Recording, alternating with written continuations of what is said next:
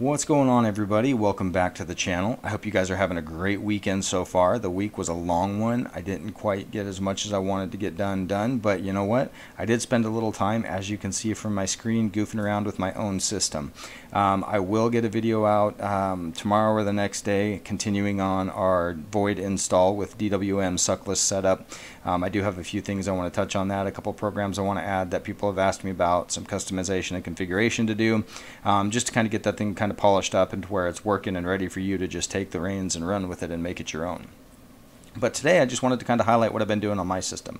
As you know, I got a new computer, and so I goofed around for a while and I installed some different stuff, and I went back and forth on Void and Artix Linux, and I settled on Artix, and I had a decent looking Artix system all set up and running and ready to go, and I thought, you know, this is good. But something in the back of my head just kept telling me, you're not in the right place, Jake. You're not in the right place. So what happened this past week? Well, that happened. I am back on Void because, you know, for the life of me, I just cannot see any gosh darn reason why I'd want to switch away from it. Artix is fun. I do still have it on my system. I will probably keep it on there. I might keep it on there, I should say. I might turn it into a VM just because I like to be able to test some of the stuff that's easier to install on there than it is on Void. But overall, I had to go back to Void. You can see there's been a few other changes. My color scheme is different. My wallpaper is obviously different. My bar is different. I just went through and I did a real fresh up on my system. I changed my color scheme, so if I, let's see, go into my bash RC and we hit enter, you can see I've got a nice blue and purple color scheme going on. If we quit out of there and I launch my menu for my program launcher, you can see that has been changed to kind of match my color scheme as well.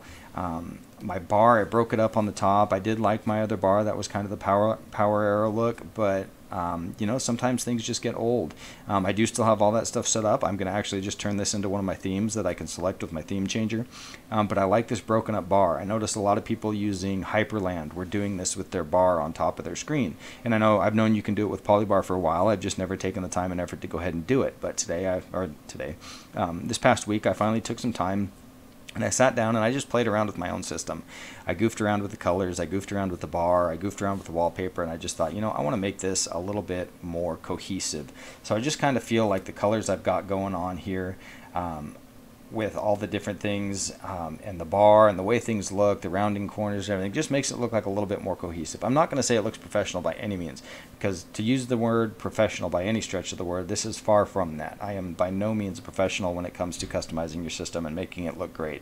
There's some guys out there that do amazing work doing that, and I know that this doesn't look like something that would ship with a computer. This is just my kind of hacky put together, but I really like it. I like the way it kind of all is very cohesive. Like I said, I think I've said that word a little bit too much in this video, but I like the way it's looking, I like the way it feels, and I'm going to continue on with it. So I am back in Void, I just couldn't get away from it.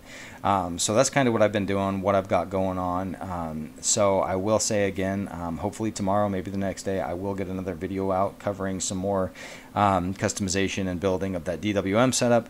But as of right now, this is what I've been spending my time doing.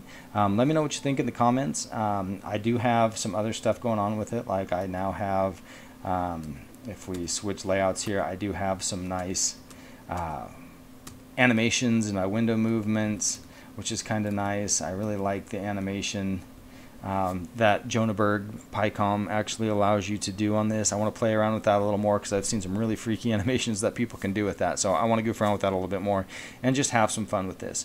So that being said, this is what I've been doing. This is what I've been this is where I've been kind of hid in the cave, building my machine, getting it back up the way I like it, getting back over onto Void, because like I said before, Void is home. And yeah, so hopefully you guys can be patient with me, and hope you like my new system, because you're going to be looking at it for a while when you see my videos. So that being said, I hope you guys have a great rest of your day, great rest of your week, man. Stay safe, enjoy time with your family, just relax, God bless.